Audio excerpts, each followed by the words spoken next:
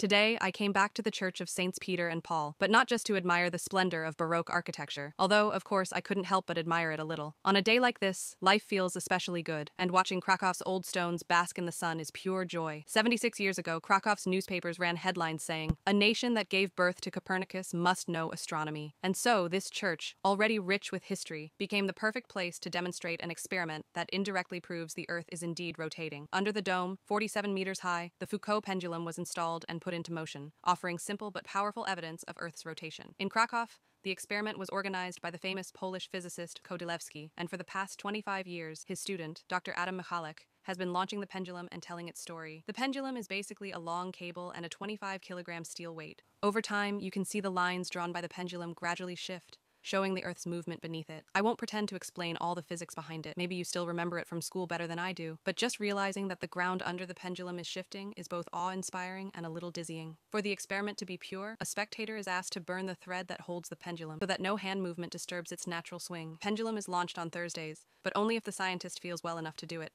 Today I got lucky. I hope you do too. Shall we keep spinning?